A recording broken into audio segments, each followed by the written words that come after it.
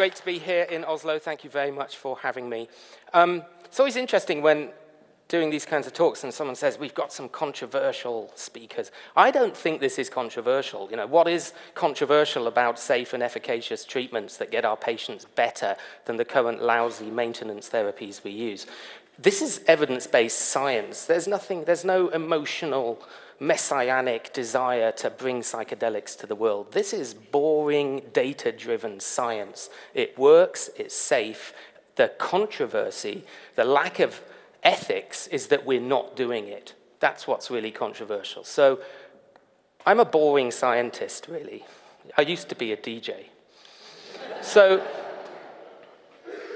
we have so much public health stuff thrown at us about diabetes and obesity and smoking and lung cancer, but this developmental trajectory is so often overlooked. And what have we got there? Okay, is that a scared, frightened, humiliated, bruised 10-year-old girl? No, that is a piece of scum. Public enemy number one. It's her fault. She did that. Now, she's no longer 10, she's 40, and she's sitting by the bus stop and she wants you to give her some money. Don't give her any money. She'll only spend it on alcohol or drugs. She could stop if she wanted to. She just doesn't want to. It's a lifestyle choice. Now, that's outrageous, isn't it? It's disgusting. And it's outrageous in two ways. Firstly, we have to be deeply compassionate towards all people, no matter how they behave or how they got there. It's the number one rule of us as humans. But secondly, in failing to recognize this developmental trajectory, we're failing to recognize a very important piece of science. The effect size between attachment disruption and later adult mental health, and particularly addictions, is one of the strongest effect sizes in the whole of psychiatry. It's an absolute inevitability that if you hurt, humiliate, exclude a child, you're going to break them and they're going to struggle as an adult. So we absolutely need to know the science of this as well as the compassion. So when we talk about child abuse, people think of child abuse as sexual abuse and physical abuse. What I always say is don't take your eye off the ball when it comes to emotional abuse and neglect. The big ones that hit the social services radar are all very well, but I've worked with so many children and young people and adults with profound psychological difficulties, and we've scoured their medical notes and their social service histories, assuming there must have been some physical or sexual abuse, and often there's not. It's this emotional abuse and neglect is profoundly damaging to the human psyche. I don't love you. Your dad doesn't love you either. We didn't want a boy, we wanted a girl. You're useless, you're a failure. You're a slut. You deserve to be exploited and raped. It's your fault. This drip, drip, drip emotional abuse during childhood has profound effects on the development of personality. So we have parenting issues and attachment problems. Yes, child psychiatrists bang on about two things. One, attachment, two, boundaries. That's kind of pretty much all we talk about. It's not just the abuse factors like that. Those of you that work in mental health know that there's a whole host of psychosocial factors. We work in mental health with the people on the bottom rung of the ladder. We work with the unemployed, the racially excluded, the people in transgenerational poverty, transgenerational unemployment, lack of hope. And so it's multiple risk factors that come together, plus genetics as well. And the thing about genetics is the lousy genes hang around in the lousy environments. They're not equally spread. So all the nice posh kids at the posh schools with the great parents and the great education and the great jobs, they've all got the good genes. And all the people with the genes for depression and personality disorders and addictions and psychosis, they cluster in the poor part of town with all of those difficult psychosocial factors. So it's a multiple level of risk factors that add up to produce the end phenotype, which does sound pretty desperate and hopeless, but actually for me, what that says is look at all the positive therapeutic opportunities to intervene. So now, bringing up children is pretty easy in many ways, and there's a wide spectrum. You've got to love them, you've got to kiss them, you've got to cuddle them, you've got to play with them, you've got to tell them they're funny and attractive and beautiful and they're going to do good things. Now, if you don't do that, if as a child you're brought up in an environment where you don't know from 1 minute to the next, when your caregiver comes into the room, are they going to give you a kiss and a cuddle, sit down on the floor and do a jigsaw with you, or are they going to punch you or kick you or burn you with a cigarette, or are they going to rape you? Now, when you grow up in that environment, you develop physical brain changes that are neuroadaptive to allow you to cope. So this is a bit of a physiological exercise here. The area in red is the amygdala. Now, the amygdala is a very ancient part of the brain. It's in what we call the mammalian brain. It's a part of the brain that has no top-down influence. It has bottom-up influence only. It's a part of the brain that fires in response to stress and fear. So if someone comes onto the stage now with a knife, my amygdala will fire. I'm in danger, you've got to get out. And it triggers a hormonal response called fight, flight, freeze. It's a neuroadaptive survival technique, keeps us alive. The green area is prefrontal cortex, much more sophisticated part of the brain where it's very human. Only humans and some of the higher primates have a reasonably sized prefrontal cortex. It's where we use all human characteristics, logic, reasoning, judgment, and we can overcome that instinctive amygdala response. So the guy comes onto the stage with the knife, my amygdala says, you're in danger, get out. Fraction of a second later, prefrontal cortex kicks in. Well, he looks kind of reasonable. He's probably okay. He's wearing his chef's hat, you know. So there's this constant debate between the prefrontal cortex and the amygdala. Now, if you're a child that's grown up in an environment where you're constantly exposed to fear, constantly exposed to stress, you develop an exaggerated amygdala response. You have physical, hardwired changes in the brain during infancy and early development in which you find things more scary than others. Good job too, because you'll be dead if not. If every time your caregiver comes into the room, you walk up to them with open arms, you learn that's not going to keep you alive. And they come into the room and you hide behind the sofa. So this is a positive neuroadaptive response. Indeed, in many ways, all of the symptoms of PTSD are a sign of a healthy brain. It's a brain trying to survive in a noxious environment. Now, when you grow up in this environment, constantly exposed to fear, what happens is you create narratives about yourself and the world. I am a bad person. I am dangerous. I am unlovable. I am hated. No one will ever love me. I can't achieve. I'm worthless. And narratives about the world. People are dangerous. No, don't trust anyone. Everyone's out to get you. If someone's being kind and loving towards you, they're probably going to hurt you, so don't trust them. And these narratives become extremely fixed. Very rigid. I wouldn't say they are totally inflexible, or we would be out of a job as clinicians, but they're very hard to shift. And sometimes I have my patients in front of them, and I just want to shake them and just say, look, man, it's very arrogant of me to say this about you, but you're just wrong about yourself. You are not a useless, worthless piece of crap. You are not unlovable. You're a perfectly reasonable person. I'm really sorry that you were told that when you were that high, and you now still believe it when you're 40, but you're wrong. And the world is not a dangerous place. Almost everyone everywhere is lovely. It's true. Most people are incredibly benign. We look after each other. We're charitable. That's how society works. But when you've been taught these lessons from the earliest age, you believe it. In many ways, the attachment relationship is a design fault in the human brain. It goes with the assumption that your primary caregiver is going to do the right thing. And this modeling effect, that they teach you about the world and you believe it, that sort of assumes you're going to have a good experience of attachment. If you have a lousy experience, you believe it and you go into life with it. And it's so overwhelming to believe that about oneself and the world that by far the easiest thing to do is to just numb the edges. All of my patients who are alcoholic, opiate dependent, cocaine dependent, all they want is a quiet brain. I can't blame them. I'd do the same. I don't want to be in pain. They just want pain-free life, and you can't blame them for that. Now, it's really hard to treat trauma when it emerges from this experience of childhood because it becomes so rigid. There is no single drug that treats it. We have polypharmacy, and we treat it symptomatically. If they're depressed, give them an antidepressant. If they can't sleep, give them a hypnotic. If their mood goes up and down, give them a mood stabilizer. If their hypervigilance, their edginess turns into paranoia, give them an antipsychotic. None of these compounds treat the cause. None of them treat the trauma. They just paper over the symptoms as they arise. A good analogy would be If you have a fever due to an infection, so you have a microorganism, a bug, causing an infection, one of the symptoms is high temperature, a fever. You can take paracetamol, you can take ibuprofen. That will bring down your fever and make you feel a bit better. But paracetamol and ibuprofen are not antibiotics. They're not going to kill the bug that caused it, they're just going to treat the symptom. And when we load our patients with SSRIs and mood stabilizers and hypnotics, we're just treating the temperature on top of the infection.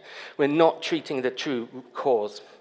And we have a whole load of polypsychotherapies as well. And, you know, psychologists in the audience may argue with me on this, but 20 years in psychiatry, my experience is the most important thing about psychotherapy is the engagement and the relationship and the trust and the bonding and the position in which to share your feelings.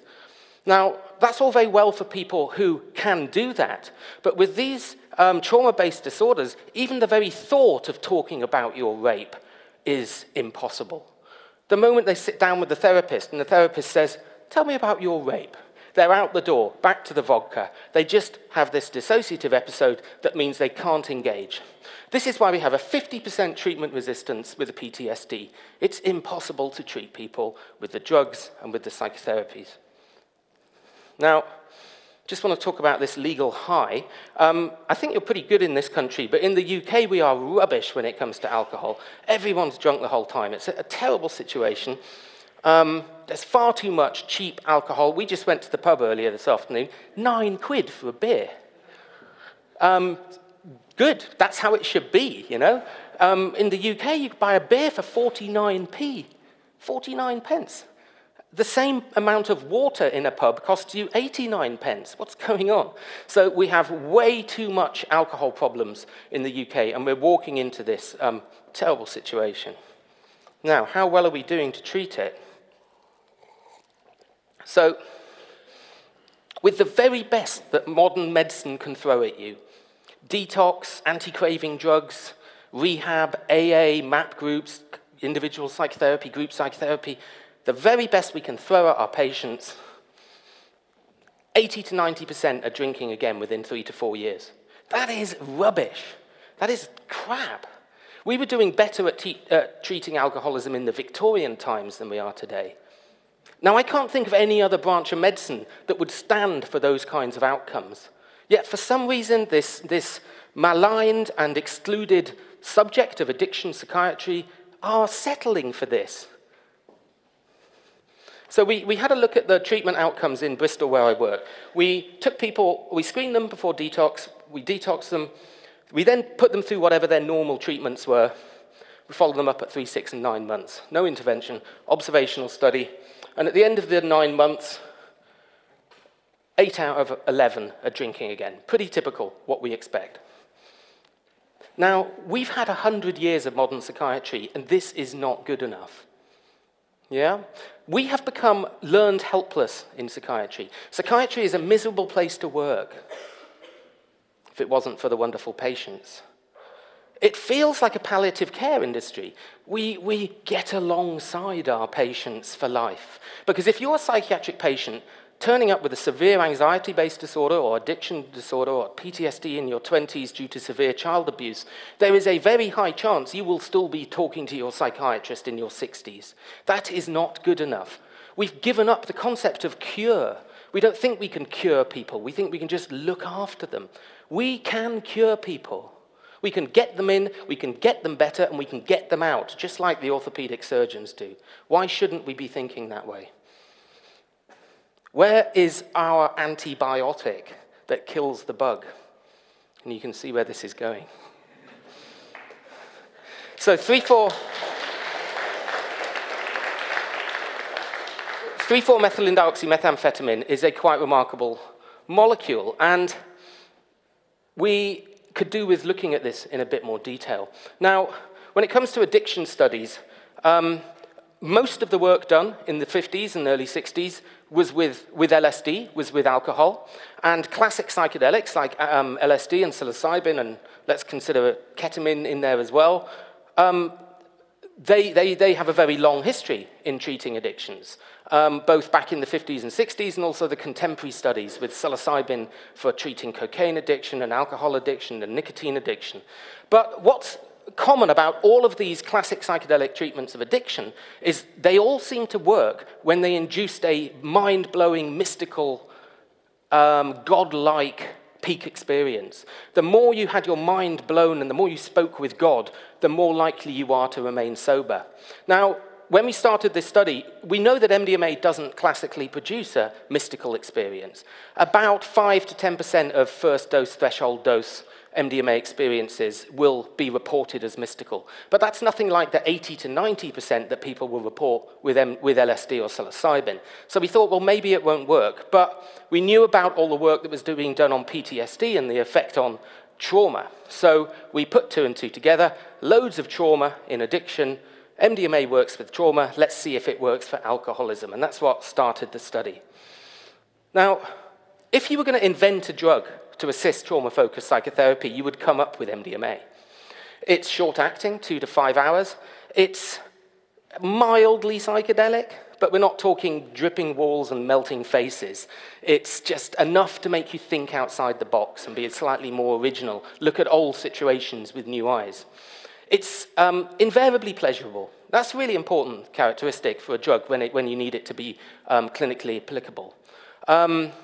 There are a few drugs in pharmacology that are so invariably pleasurable. The other group would be the opiates. When I'm teaching medical students, I say to them, if you don't like heroin, you don't have a brain.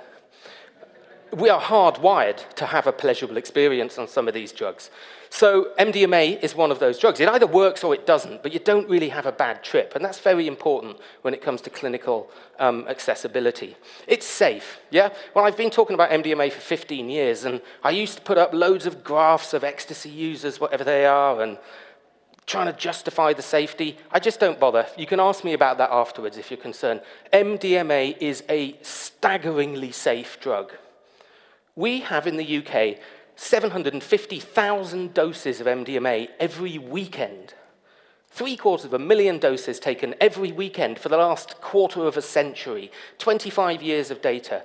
And the rates of morbidity or mortality are staggeringly low, maybe 5 a year attributed solely to MDMA. Now, you can bet your life that all 5 of those deaths get on the front page of the tabloid newspapers, leaving this perception that it's dangerous. It simply is not that dangerous. We would know about it by now in drug services if it was. But it's its ability to enhance empathy that makes it so useful clinically. Many ways to classify psychedelic drugs. We can classify them according to their structure, and most are based around the tryptamines or phenethylamines. And there's MDMA as a phenethylamine. Whoa. You can classify according to their mode of action, and MDMA fits into this group, the entactogens, alongside MDA and the 2C series of drugs. Now, how does MDMA work? Well, it works across multiple receptors. So at the 5-HT1A and 1B receptors, this is where you have the reduced depression, reduced anxiety, positively felt mood. It's very important for patients who've never had a positively felt mood.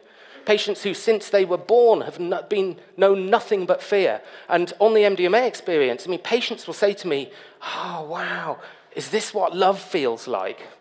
And I'll say, yeah. Yeah, it is. I mean, I know, and the cynics would say, this is not real love, this is an artificial drug-induced experience. Of course it is. But if you've never had that experience, if you've never felt that moment of peace and serenity and acceptance for yourself and empathy towards others, it's a hugely important clinical tool to be able to give a person that experience and use that as a platform on which to help them go forward. At the 5-HT2A receptors, which is where classic psychedelics, LSD and psilocybin work, mild effect, but as I said, not too much, but just enough to keep you thinking. Then it's got this weird paradoxical effect. The amphetamine part of the molecule causes a stimulation effect, the dopamine-mediated effect. Paradoxically, at the same time, there's this relaxation effect via the alpha-1 and 2 receptors. And any of you who've taken MDMA would be familiar with that experience of being both speeded up and slowed down at the same time. That puts you in this perfect optimal arousal zone for psychotherapy. Speeded up enough to engage in treatment, but slowed down enough to take the edge off that hypervigilance that goes with recall of painful memories. And then, of course, at the hypothalamus, it has this hormonal effect. secretion of oxytocin. Oxytocin is the hormone secreted from the brains of breastfeeding mothers. It engenders a sense of attachment and bonding. And here's that traumatized brain with its hardwired physical brain changes as a result of child abuse. MDMA reverses that. It shrinks the amygdala response. Things that you normally find scary are not so scary, and things that, and the prefrontal response is boosted. You have an opening of the heart, an opening of the acceptance of positivity. Now, when you add all these things up together, this is my favorite phrase for MDMA. It selectively inhibits the fear response whilst leaving the other faculties intact. Now, many other drugs inhibit the fear response. A bag of heroin will inhibit the fear response. A bottle of vodka will inhibit the fear response. But they're messy, dirty drugs. You can't work on those drugs. You can't talk. You can't remember. You can't debate. You can't reflect. You can't talk about your childhood. And you certainly wouldn't remember any of it the next day. And I asked my patients the next day after MDMA, do you remember what we talked about yesterday? Were you just high? And they say, yeah, I was high, but I remember it all. It was crystal clear. But the fear had gone, just the fear, not the other faculties. And I can share an anecdote with you, because I was young, age 18 in 1990, after a rave, before I went to medical school, lying around on MDMA, with my friends and saying, oh man, this is so beautiful, we're all so loved up. And somebody said, oh man, try and think of the worst thing in the world. So we all lay there and we went, oh, let's imagine our mums dying. And we all lay there and went, it's not that bad. And this is before I knew anything about MDMA psychotherapy, but that's kind of what we're doing. We're taking out the fear thing. We're taking out that part of your brain that you would normally avoid going to, and you're doing psychotherapy. So imagine you've got a patient who is in their 40s or 50s and they're alcohol dependent, and they have done absolutely everything in their life, everything to not think about that night when they were 8 years old and their grandfather came into their bedroom. They've become alcoholic, they've become a heroin user, they've self-harmed, they've attempted suicide. Everything has been around, never going there to that memory ever again. And on MDMA, they find they can. So we've almost finished an open label study. This is open label. There are no control groups. There is no placebo, which might make you think that sounds like not very good scientific methodology, but that's what you have to do when you use a new drug in a new condition. This is a safety and tolerability study. And we take patients, just like the previous observational study we did, detox them, then they come into an 8-week session of MDMA psychotherapy, and then we follow them up at 3, 6, and 9 months. So we've slotted this therapy in. And typical with most psychedelic therapies, most of the sessions are non-drug, face-to-face psychotherapy sessions. On 2 occasions, in weeks 3 and 6, they take MDMA. And they take 125 milligrams, 2 hours later, another 62.5, so they take 187.5 milligrams of MDMA twice, interspersed with non-drug sessions. So I've already mentioned this. We cannot make inferences about clinical MDMA by looking at ecstasy users. What even are ecstasy users? It's whatever somebody says it is. So we have to focus on the science. And it's very frustrating when I'm doing interviews or for media and stuff, and people talk about the risks of MDMA therapy based on someone dying in a nightclub having taken 15 ecstasy pills. What does that have to do with what we're doing? Nothing. So we have to focus on clinical MDMA and the applications in which we use it.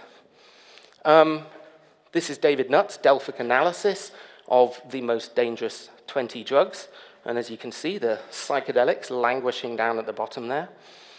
And this is the Misuse of Drugs Act, the most ridiculous, unethical, unpoliceable, immoral, unscientific piece of rubbish that's ever come out of the last 50 years of legislation.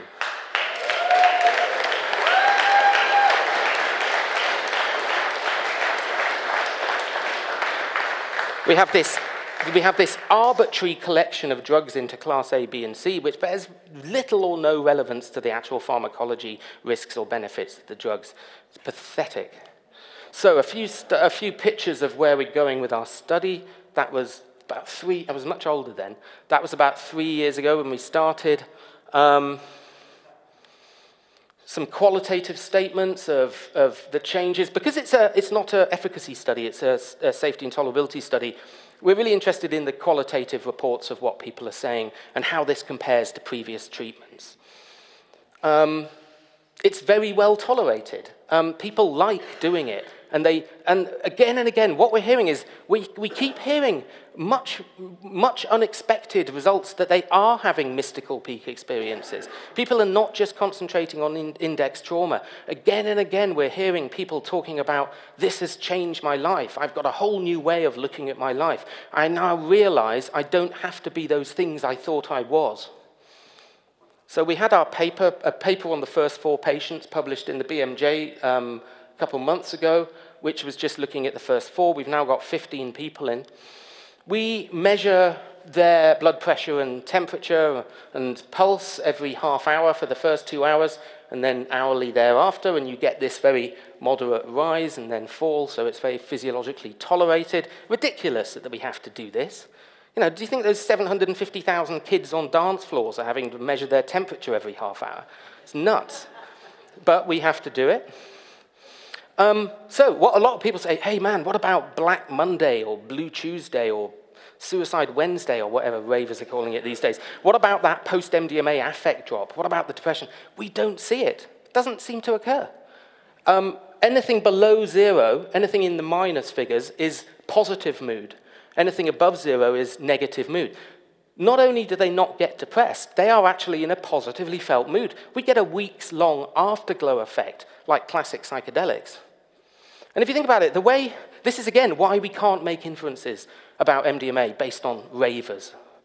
I mean, how do people take MDMA? They go to the pub, drink 3 pints, go to a club, take a pill at midnight, another 3 pints, another pill at 2 o'clock, another pill at 4 o'clock, line of cocaine, go back to someone's house, drink a bottle of wine, loads of spliffs, another few lines of cocaine, bit of amphetamine.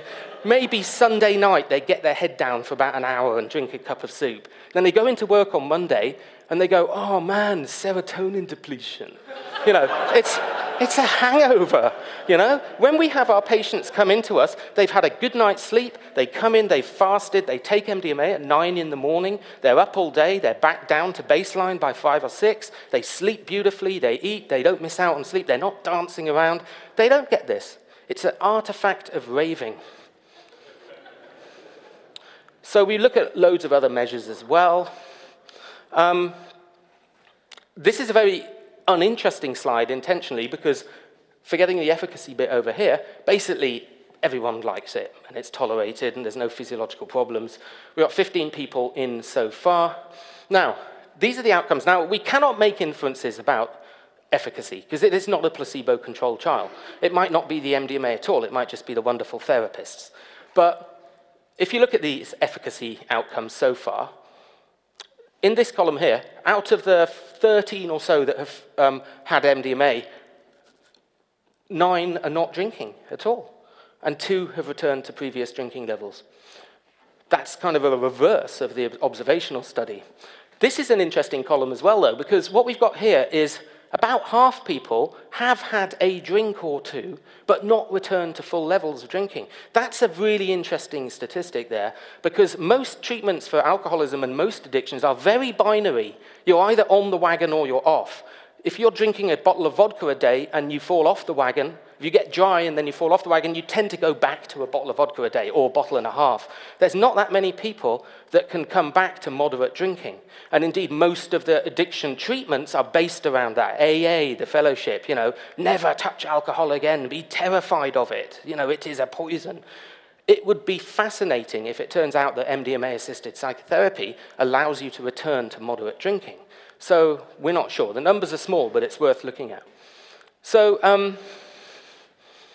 most of the work for MDMA has been on trauma. Most of the work with psilocybin has been on addictions or anxiety-based disorders, particularly end-of-life disorders, stuff with ketamine and depression, ibogaine, ayahuasca, lots of stuff going on in the clinical psychedelic world. It's a really, really exciting place to work. It's been a great privilege that for the last 10, 15 years, I've worked on all of these different studies. I have been injecting people with these drugs or receiving them myself. I've received intravenous LSD, psilocybin, and ketamine, and DMT, and MDMA as part of the training, and I'm still okay. It's a fascinating area in which to work, and I encourage people to get involved in psychedelic medicine. Far, far too many boring, white, middle-class men. We need to change that. We need greater diversity in all fields, but even in psychedelics. Now, what a lot of young people will say, this is Michael Mithofer, the pioneer of MDMA therapy in the States. A lot of young people write to me or come up to me and they say, I really want to do this, but I spoke to my tutor and they said, you're crazy, this is career suicide. Why do you want to do this? And that's what people said to me in Oxford 15 years ago. Ben, why are you aligning yourself with those crazy hippies? Why don't you study something nice and wholesome like SSRIs? It'll destroy your career. Far from it destroying my career. This is not some crazy fringe subject, okay? This is cutting-edge medicine. And if young people in the audience are thinking about this, but they're cautious, and your tutors have said that to you, all you say to your tutors, open your journals and read about your subject. Not a month goes by that psychedelic medicine is not represented in high-impact journals. Major neuroscientific institutions around the world are running psychedelic therapy programs. This is not just a bunch of weirdos in California. This is cutting-edge psychiatry, cutting-edge neuroscience. We owe it to that population of patients who are being failed by maintenance drug treatments. We owe it to the failing profession to drag itself out of this learned, helpless, palliative care model that we've given ourselves. And we owe it to this little girl. Thank you.